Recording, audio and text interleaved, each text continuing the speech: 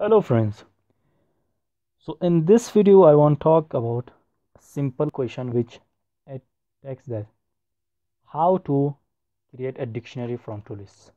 We have two lists here, and after that we will create a dictionary from that two lists, from that particular two list which we have.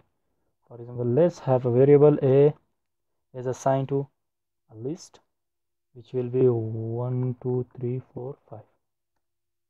There's a 5 variables here.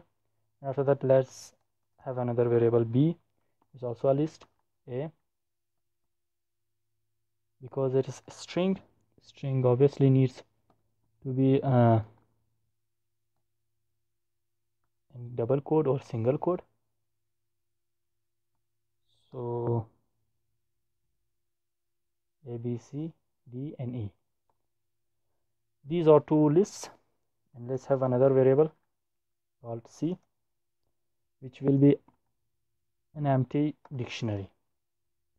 So let's have a for loop here for I in range of, let's give the range here length of a.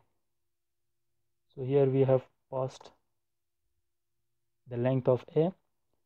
After c will be b and I is the variable of for loop, is assigned to a I. And let's print the c here now.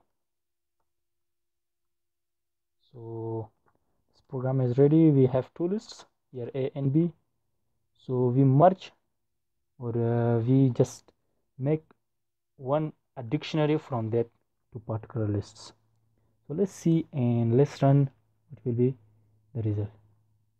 While I run this, and you see this string a1 b is 2, it is key and this is value. So you may be confused about this, or let me show you clearly that a is key and 1 is value.